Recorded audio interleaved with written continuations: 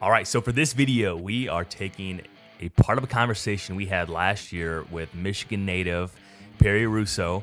Perry has killed a lot of great Michigan bucks. He was a regional director for the QDMA and was a great host for this podcast. But something that was very interesting is he specifically likes to target east winds. It's something we haven't really talked about on the podcast before then and since then. So we wanted to revisit it as you guys are maybe hanging some last minute sets or continuing to pay attention to the wind. He's had a lot of great success with east winds, which is kind of strange. So we're gonna talk about it right here. Here we go.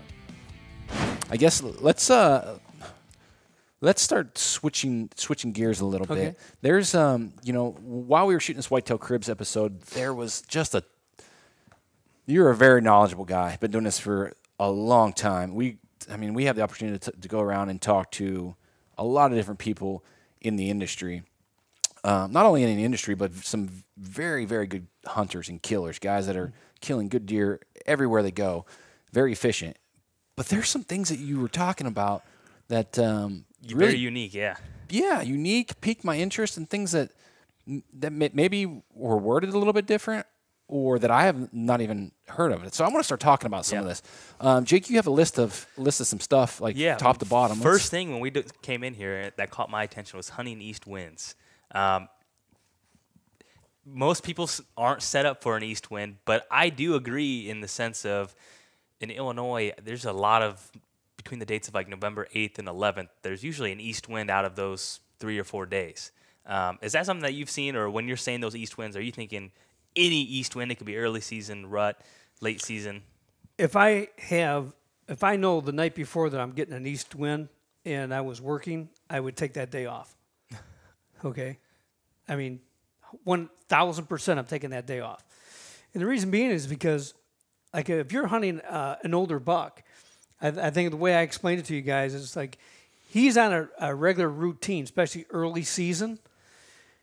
You're not going to change his pattern, okay? An east wind is not a typical wind. If you look at data, we have just as many south winds as we have northwest winds, okay? But when we get that occasional east wind, if you see a buck, let's say he's in, I was kind of describing a scenario for you guys.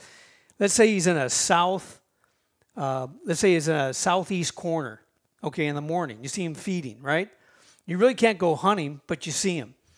Well, I'm going to go hunt him, and I'm going to kill him probably that day. And that if it's an east wind, I'm going to kill him on that northwest corner, especially if I know the intel on him. So I always say to guys, always pick my brain. I says, I get as much intel as I possibly can on a buck, and I'll put myself in the best spot, and I really don't care about the wind because I'm going in there to kill him. I'm not, if I wanted to play tiddlywinks with him, I just would stay on the outside edge and try to get him when he's coming out or trying to get him, on an evening hunt. No, that's not working. You got to have. My philosophy has always been more on an aggressive side than sitting back. I'd rather go into his bedding area, and I've killed a lot of bucks in bedding areas. This buck I hunted in Iowa, I killed him. He actually came back to his bed, which is another story. But I like going in and being right on the fringe. Like a buck that I'm set up on right now, he's probably 5-6 years old. He's about 15 minutes from here. And I didn't hunt him last year, and I'm going to hunt him on an east wind this year is how I have this whole thing set up. When that east wind comes in, that first east wind, I'm probably going to get a sighting, at least, if I don't kill him. So I expect to kill him on an east wind. But here's the thing. He's like a creature of habit, like on Sunday going to church. You go to the same pew, you sit at the same spot. He's sleeping in 1 or 2, 3 beds that he has, let's say in a 40-acre woodlot that he frequents all the time. And now he's got a wind that's really kind of screwed him up, and he really doesn't want to change his pattern. It's about the only time that I feel that a deer will change his pattern or do what they call, he'll cross the wind instead of going directly north or south or east or west, like on an east wind. Instead of him going north, he's going to maybe go northwest on an angle. Well, that's how I shot that 4-year-old I was explaining to you. I knew I'd never hunted the interior of that 40-acre woodlot, but I knew that in the evenings I would see him in that northwest corner, I knew that I could, on an east wind, I could kill him because he wasn't going to get my scent. So I went in there real aggressive. I was on an inside corner, but I was about 160 yards, actually, from the inside corner. And I shot him. In fact, when I took my friend in the following day to show him what tree I was in, he goes, I've hunted that woods since I was a little boy. He says, I would have never picked that tree. He says, yeah. I said, most guys would never pick that tree. I said, but I picked that tree for a reason. I knew that that deer was going to either cross or cut in front of me, and I wasn't going to get a shot. So I said it was a 50-50 shot. And I said, I shot him at like 4 o'clock. I said to my wife, she's sitting right in the room there. I said, it's 3:30. I said, east wind. I said, I'm gonna shoot him tonight. I was gone 45 minutes as he's already dead. They already sent her a picture from my phone. So do you think?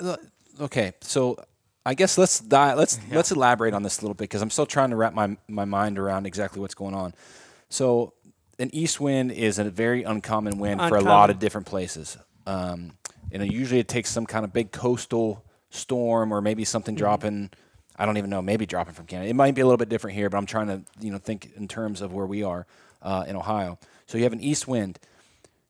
Most of the time, from what I see, and again, you might have a different opinion on this, but deer are bedding in locations where they have that wind blowing across their back. They have side or some kind of security cover, and they can visually see kind of out in front of them, whether that's an edge of a swamp, upper 1/3 hill country, whatever. Are you saying the deer, they're still bedding, I guess, in the same types of areas or those same 3 beds, but with that wind, they don't have, because it happens so, I guess, it's not very frequent, that they don't have they don't really have a pattern for that east wind, and it kind of throws them off being vulnerable? Is that what?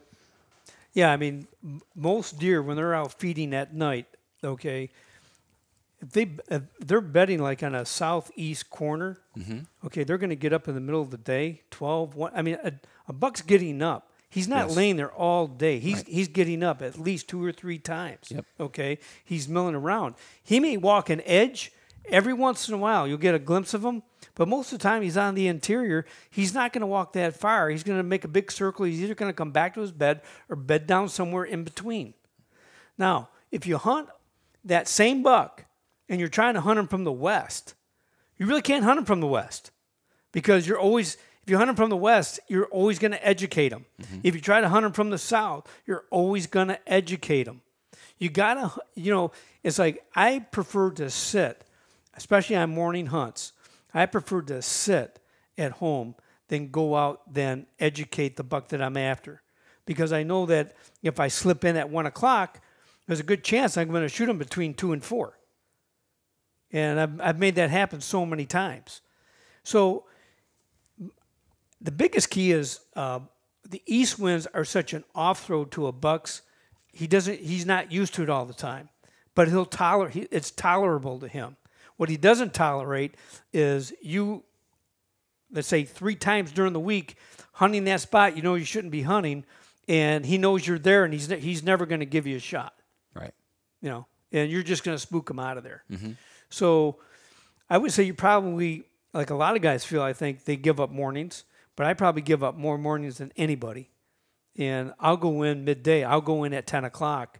I'll go in, I know when they're already bedded, and slip in and then try to get out. The wind shifts, and I'm out of there. Yeah. I mean, I'm pretty mobile, always have been. I'm just not going to educate them. I had a buck that we called Freight Train at our farm, and I wanted to shoot so bad. He was friggin' just a friggin' freak, and never got a chance to shoot him. And but he was a buck that had a huge home range. Yeah. So with those east winds, do you see those bucks ever moving with tailwinds? Are they always kind of quartering to? How do you see that movement happening with those? It's either north or south. They're either traveling north or they're traveling south on an east wind because they're getting a crosswind, and they'll say that a buck won't walk with the wind at his back.